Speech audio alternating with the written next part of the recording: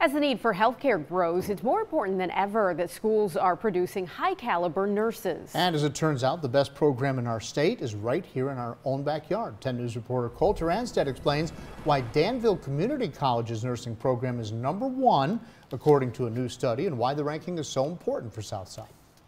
When Lori Owens walks the halls of Sova Health's Danville campus, she sees firsthand how beneficial Danville Community College's nursing program is. Owens is the director of acute care nursing at the hospital. Without DCC's program, the hospital would have a tough time filling nursing positions. I personally go to other schools to try to recruit, and it's very few and far between that we will get a student. Not only does the nursing program help supply the hospital with nurses, the program provides high-quality nurses, Owens says. It's huge because the majority of the students, about 80% of them, they're from the locale of Danville. So they're treating not only their family, but their friends, people they've gone to high school with, that kind of thing, people they're going to church with. So it's really good to keep us in a family-oriented environment. According to registerednursing.org, programs were ranked primarily based on the number of students who passed the national exam required to get a nursing license. DCC's nursing program coordinator, Kathy Barrett, says the program has had a 100% pass rate since 2015. We have a great faculty here at DCC with the nursing program,